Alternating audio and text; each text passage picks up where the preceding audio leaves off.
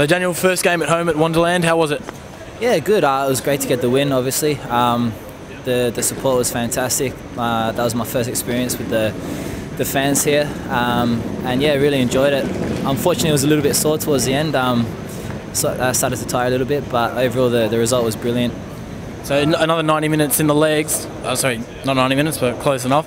How does it feel coming into a different side and it's been together for so long? To be fair, the boys have been brilliant. You know, they welcomed me straight away, and the training was you know, it was gradual, so they didn't kill me straight away. And I've worked into the side. I had a few friendly games with the youth team as well.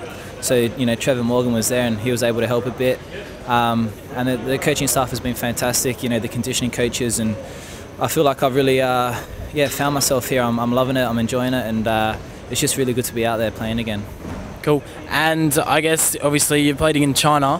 How would you rate the pace of the game tonight compared to the game last Wednesday? It's hard to say. I think they kept the ball very well tonight.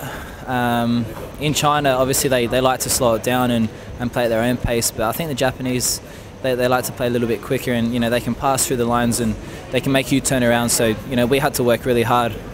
Some of the boys were saying it was, you know, one of the hardest games they've played, you know, off the ball in terms of running and that. So yeah, it was definitely, I think it was tougher than last week. But in saying that, you know, we performed really well. We did what we had to do, and it was great to see.